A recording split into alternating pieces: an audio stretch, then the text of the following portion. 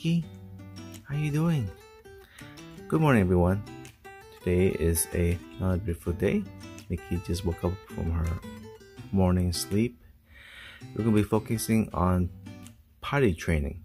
I've been getting a lot of requests regarding potty training and what to do. Potty training is, of course, something that every pet parent has to deal with. How to housebreak them is very important in potty training. How to keep them calm in the crate is something that's been an issue for many pet parents. Crate training is very important. Mickey loves her crate. She loves being in there. She never whines, she never whimps, she never cries, she never barks. She loves her crate. She's very comfortable knowing that she's right next to mommy and daddy. How you doing, baby? Doing good? Notice that Mickey, crate door's open. How you doing, Mickey? Huh? Mickey, ready to go potty?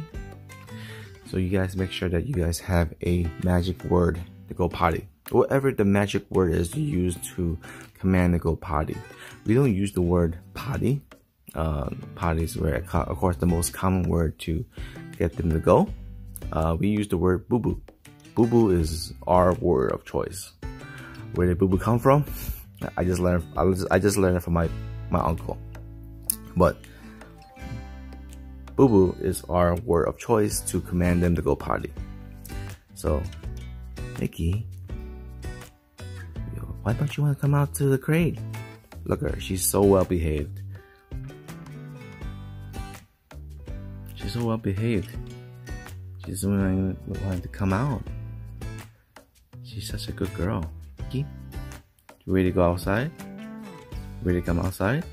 Let's go, come on, Mickey. Look at that. Just like that. Command and go. There you go, Mickey. Straight forward. Keep going.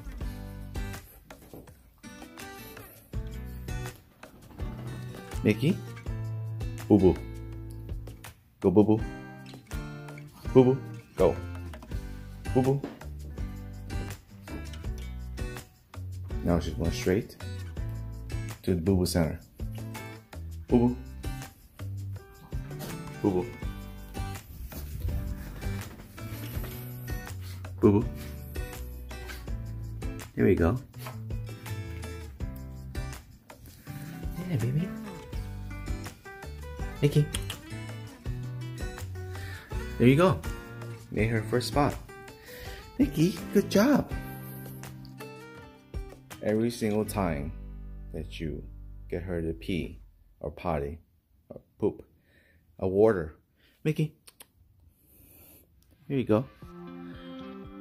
Give her a reward. Treat is your best friend. Crunchy biscuits, beef formula, no fillers, real beef ingredients.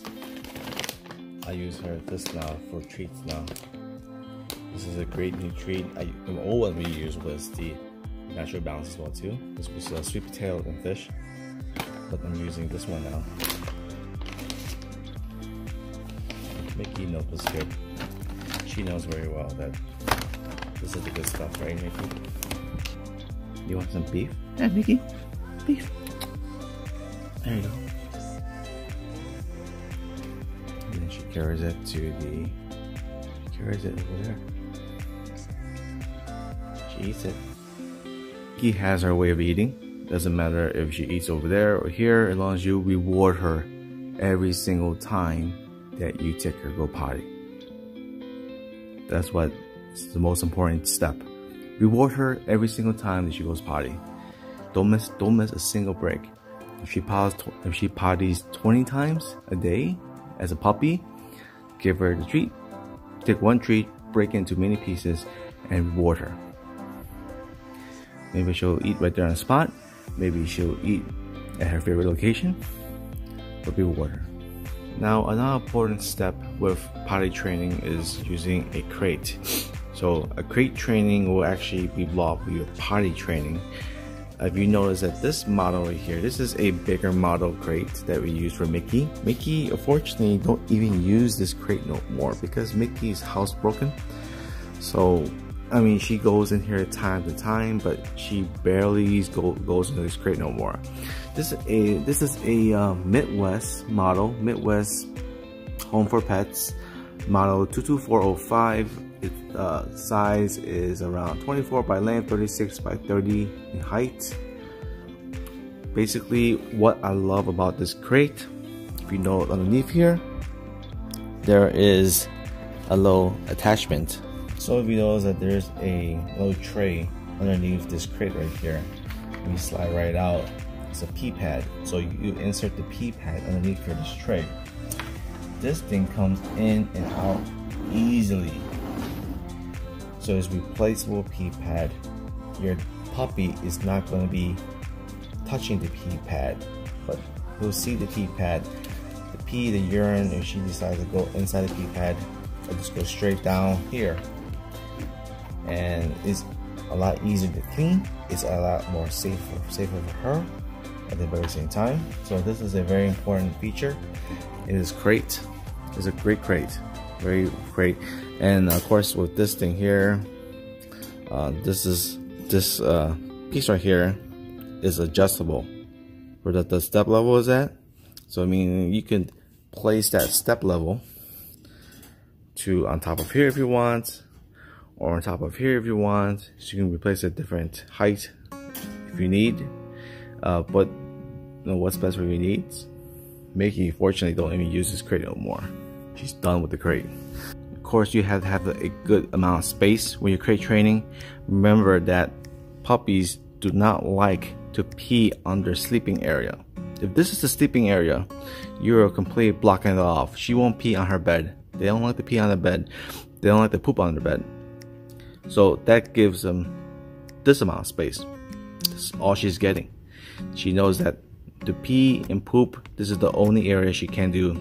That's why when she sees the white pee pads, that already sends her a signal that this spot is okay to pee and poop.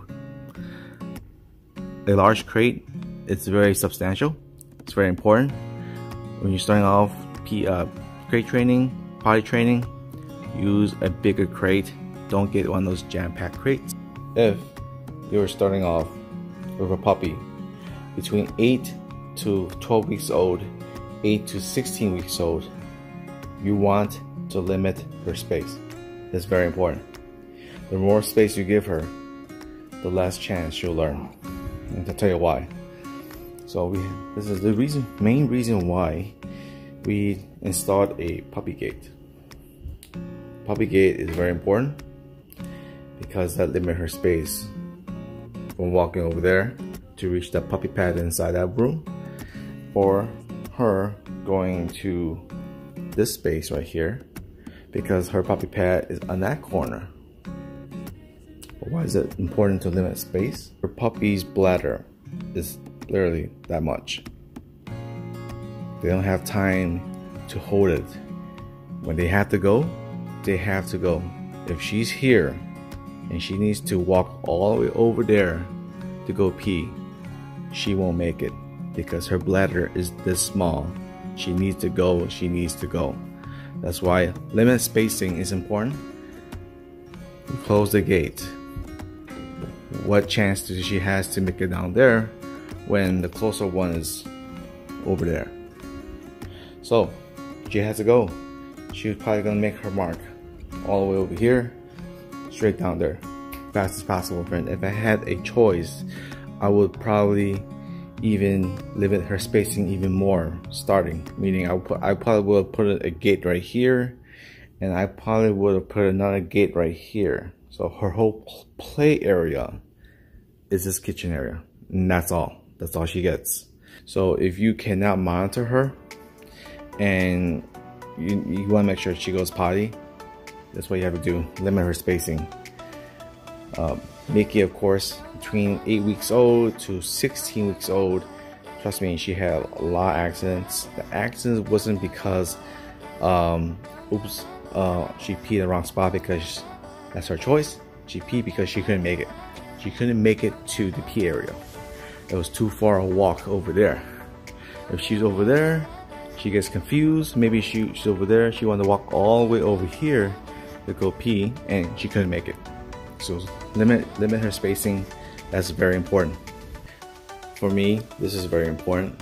Give your dog 2 pee areas, 2 spots to pee. One's in the living room, one's inside the bedroom. If Mickey is here and she's playing this area, if she can't make it to that one, she go to this one. If she's over there, she can't make it to over here, she'll go to the other one. Give her 2 options instead of 1. If you give her 1 option, more likely she's gonna have an accident because she can't make it in time. Remember that her bladder is this small. Another step, rugs, towels. If you have rugs, you have towels on the floor. As a puppy, from 8 to 12 weeks old, 8 to 16 weeks old, remove the rugs, remove the towels. Everything you need is on the floor. Don't let your puppy confuse the rugs and towels. That's going to be your pee pads. Mickey started off, there was a lot of accidents here. Mickey, what are you doing? There was a lot of accidents here. She had a few accidents here. She had accidents here before. She did pee before here. We had to clean it off. What we did? We removed the rug completely. The rug was completely gone. What happened? She stopped peeing here. She stopped peeing here.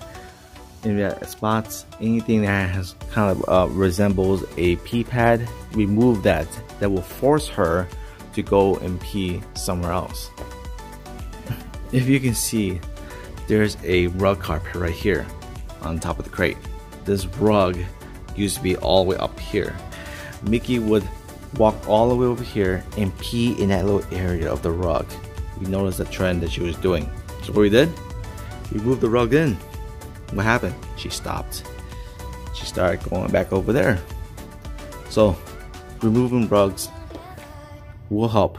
If you have carpet, like I said, that's something that's really unavoidable.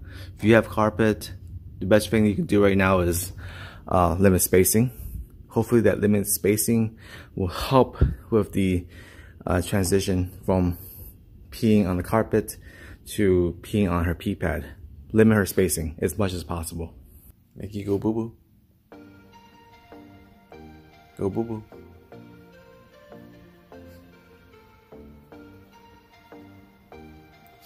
Mickey's about to poop. When she turns like that, she's pooping. There she goes. She's pooping. Boo boo. And just keep repeating the words. Boo boo. Boo boo. Boo boo. Whatever your magic word is, just keep saying it. Boo boo. So it was potty. Potty. Go potty. And she's done. There she goes, Mickey. Good job, Mickey. Good job. Remember, guys, consistency is key. Repetition is key. Keep repeating the steps. Keep mentioning the word potty or your magic word. Do it every single time. Reward your puppy every single time. Shih Tzus are known to be a very stubborn breed, so it's very important that you have tons of patience. Be patient, be patient. They're very stubborn. They might not get it the first time or the 10th time or the 15th time, but just keep doing it because they need your love and care as much as possible. And it might be tough to potty train them. You might have a few nights of not sleeping, but hopefully this video will help others. That's my tips and ideas of how to potty train your puppy. So hope you guys hope this works out, and see you guys next time. Mickey, what are you doing? What are you doing?